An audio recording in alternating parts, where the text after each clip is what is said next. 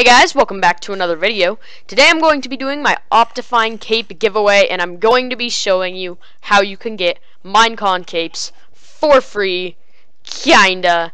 First off, I just want to let you guys know that you should not trust any of those weird, like, Twitter accounts that are like Minecon capes giveaways that all, like, accuse each other. Like, I just recently found out that this is a whole nother kind of community in Minecraft. It's just people who like give away Minecon capes, but all of them are fake because everyone like calls each other out and stuff. They're like, blah blah blah is a faker, don't take capes from them.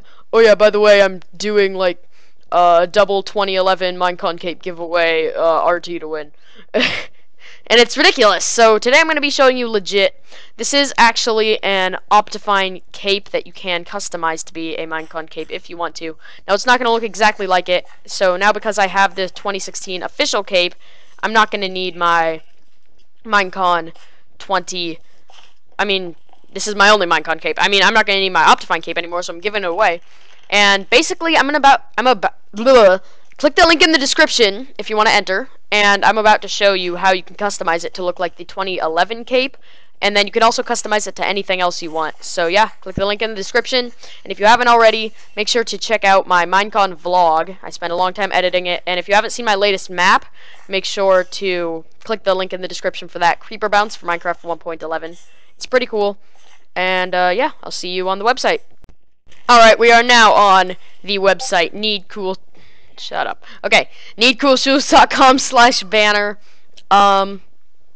Pretty much, I'm gonna make a rough design of the 2011 Minecon cape. So pretty much, here you can make this red, and then let's have a gradient going that way.